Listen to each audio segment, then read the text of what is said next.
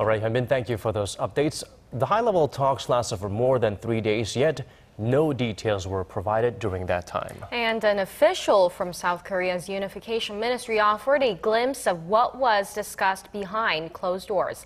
Hwang Sung reports. Regarding the recent landmine explosion in the demilitarized zone that seriously injured 2 South Korean soldiers, an official at South Korea's unification ministry said Seoul views Pyongyang as having acknowledged its responsibility for the attack. Although a clear apology was not given, the official who attended the high-level talks noted it is the first time North Korea has expressed regret over its provocations in a formal accord.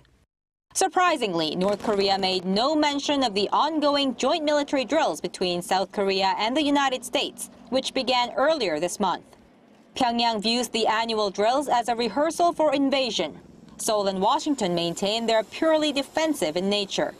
But North Korea did bring up the issue of restarting South Korean tours to its Mount Kumgang resort by attempting to link the matter with the resumption of reunions for war-separated families. The tours were suspended in 2008 after a South Korean tourist was shot dead by a North Korean guard.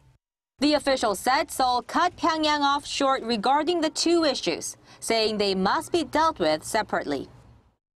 The unification ministry official said that he views the latest high-level agreement as a new start for the 2 Koreas.